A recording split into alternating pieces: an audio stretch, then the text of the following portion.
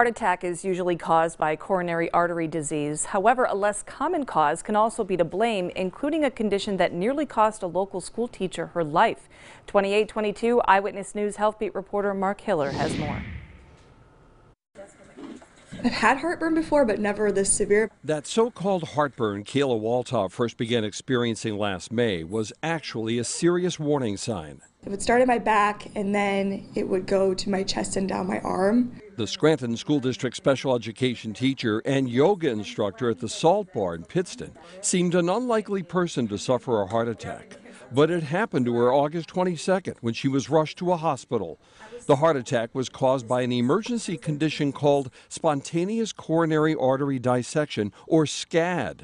She suffered a tear in the wall of a coronary artery which supplied blood to her heart. Then they put the stents in, but then at that point I was still going into heart failure, very unstable.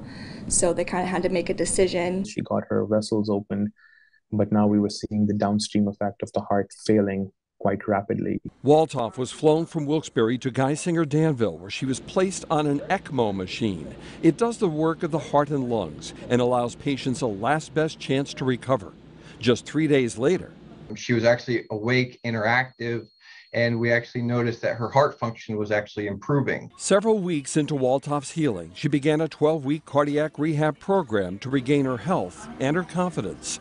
Doctors say they believe Waltoff will be able to resume most of her activities within a year. How amazing is that? Absolutely amazing, just given the extent of how sick she was when she presented, and she really, required all of the advanced treatments that we had to offer. Waltoff says her life-threatening ordeal has taught her a lesson, one which this teacher wants to share with everyone. Putting yourself first, learning to advocate for yourself, and especially in these instances when you have health, any kind of symptoms, advocating for yourself, pushing for answers so people take you seriously. That was Mark Hiller reporting. Waltoff will finish her cardiac rehab in January. It's also the month that she has an appointment with a SCAD specialist with the Mayo Clinic. It will help her learn more about her capabilities and even determine if it's safe for her to have children. Waltoff hopes to be back to her yoga classes sometime in the spring.